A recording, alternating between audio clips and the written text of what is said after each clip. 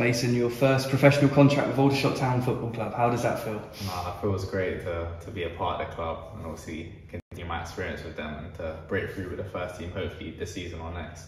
Now, you've obviously trained with the first team quite a bit, especially towards the end of last season. So how was that experience for you? No, it was really good. Like, obviously, first stepping up there, I thought a bit of pressure towards myself, but the players there helped me to bond with them a lot easier, and that helped me to express myself and perform. That's why I think I was managed to stay around there longer, and it was good to be around them to see what the levels were like to play in the National League.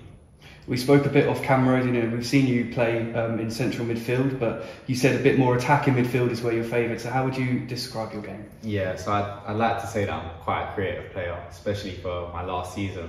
Stats and the way I played, I just like to create, get in that final third, get shots off, slide passes through, but I like to do the defensive stuff as well. And you have made your senior debut, obviously playing against Leiston in the FA Trophy. What was that experience like? No, it was a big experience for me, especially playing at the EBB. I just felt like being on the pitch, especially with the other players, like was a big step up for me. Especially, hopefully, it's not going to be the last time. So just being in and around them and having them around me to support was a good experience.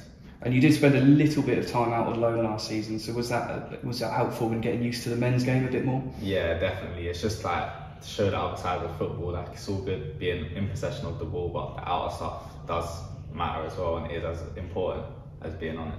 And we had a few experienced central midfielders last year, Joe Partington, Josh McCoy, and there are a few this year as well, but was there any wisdom passed on to you from those guys? No, definitely, especially being with the captain last year. He kind of brought me through and helped me to sell a lot with the group. Even doing extras after training, it just helped me to get used to being in and around them and becoming better.